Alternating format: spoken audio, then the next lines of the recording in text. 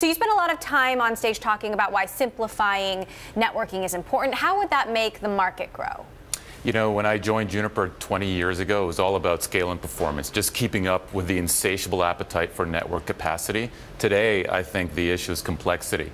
Complexity bogs us down, it locks up talent, it causes cybersecurity risk, and the way we've put a stake in the ground saying that the way we're going to solve this problem for our customers is to abstract away that complexity, to take on the burden ourselves, and ultimately I think that frees up the capacity for IT, for operators to grow. And yet the router business, which is a huge part of your business, is shrinking, and companies are replacing the hardware with software. How do you overcome that?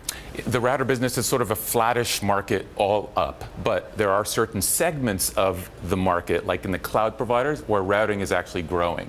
So that has been actually a growth driver for us at Juniper. The other thing is switching and security are both growth opportunities for us. Switching has been a great growth driver for us historically. We expect it to continue to be a growth driver for us in the future because it's at the heart of the cloud transformation that's happening in the industry. That said, some of these big cloud companies like Amazon, like Google, even Facebook have been actively talking about using their own software and becoming a larger part of the networking market. What is Juniper's play in that world? Yeah, it is a competitive marketplace. We have peers in the industry that are competition, but we also in some sense compete with our customers like the hyperscalers who have the ability to develop their own infrastructure. But we demonstrate, we have to act like we're always on our toes, innovating and demonstrating that we can do a better job than anybody, including themselves sometimes. So you mentioned some of the opportunities outside of routers. You did miss the last couple of quarters. What is the plan to get back to growth, and what can we expect? Yeah, it's a great question. You know, we started the year with a lot of momentum.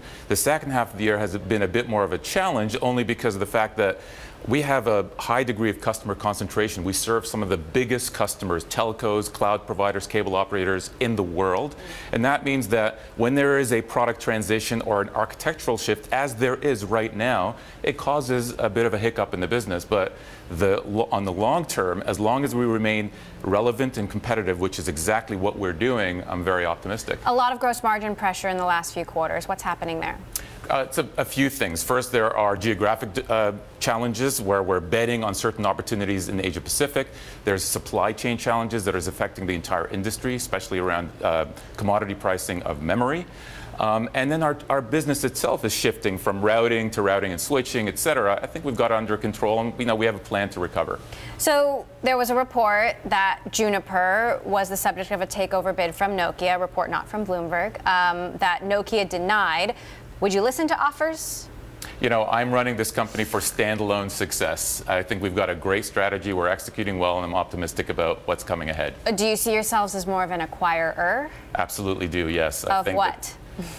So we first and foremost are focused on our innovation agenda, our internal organic innovation agenda, but we're always looking for capabilities along the lines of automation, making networks simpler that can help us accelerate our strategy. And there are great opportunities out there to be an acquirer.